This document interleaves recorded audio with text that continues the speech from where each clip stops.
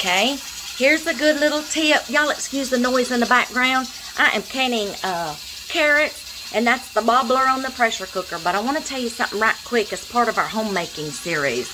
A quick tip to get your husband motivated and to keep you from nagging so much at him. You know, that honey to-do list and those things you've been trying to get him to do forever.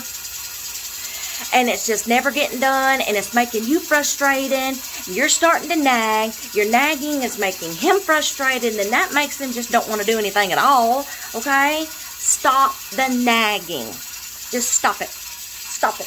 If he ain't done it after 6 months of you nagging, just drop it, okay? You might have to get you somebody else to do it. But I'm going to show y'all a little tip and trick that I started doing with my husband. And it works, y'all. Y'all.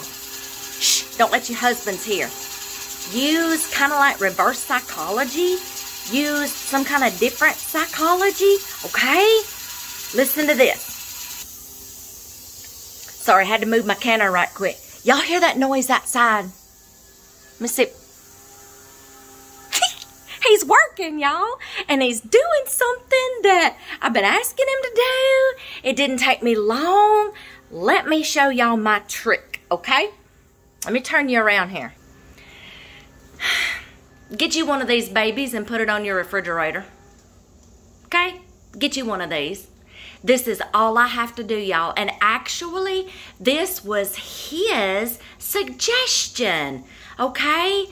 He's like, you know what? I might come more to doing things that you want me to do if you'll just write it down.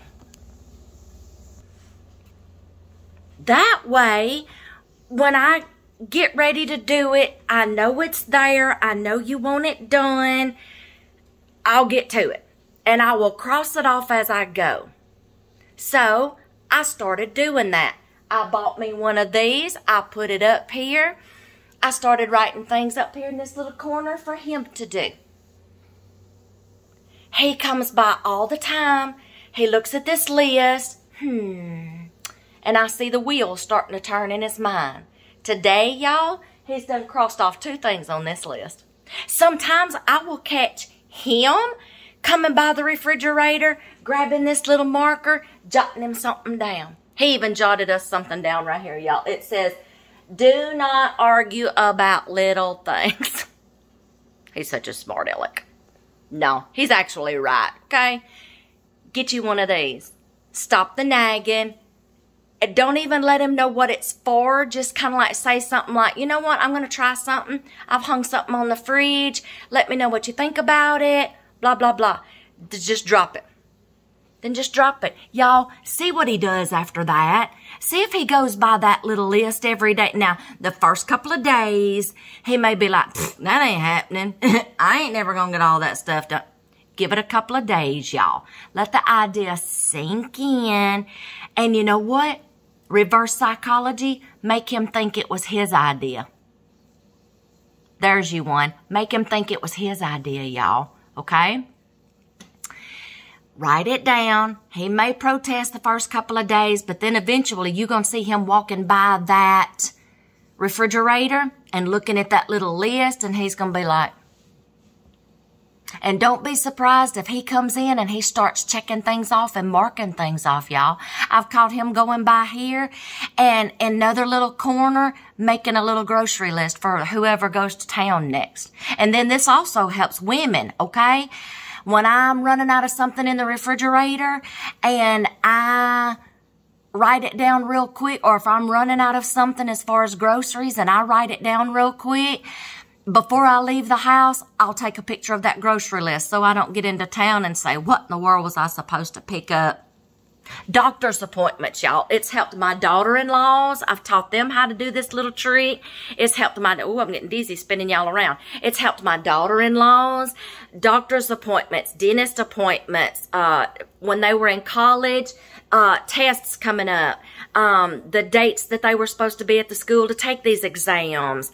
They're teaching my sons how to use it. See, y'all? Shh, don't tell them. Try this trick. See if it works. It may take a couple of weeks, y'all, for it to sink in and them realize how this works.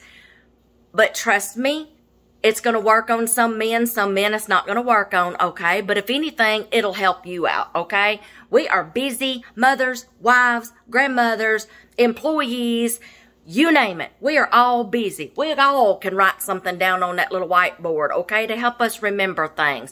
But try it on your husband and tell me, come back to this video and tell me if this works or not, y'all, and if he's actually crossing off stuff on that list. See, when I came in here, I knew we had things to do to get the house winterized and ready for winter. He just cleaned the gutters and he just cleaned the flue so we can start having fires in the fireplace.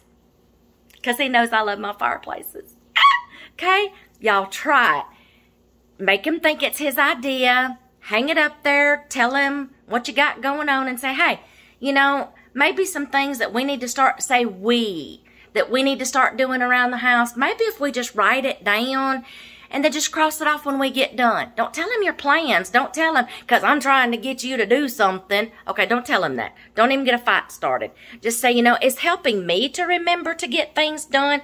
Let him know how much it's helping you get things done. Let him know, you know, hey, this is what I'm going to start doing. This is helping me. You'll see him going by this whiteboard occasionally looking at it, and he might start writing down things himself, and he may start erasing things off. I'm serious, y'all. Try it. Shh, don't tell them. It's our little secret, okay? It's our little secret, okay? Y'all try it. Let me know how it works and see if it's working for you. There's your good homemaking tip, okay?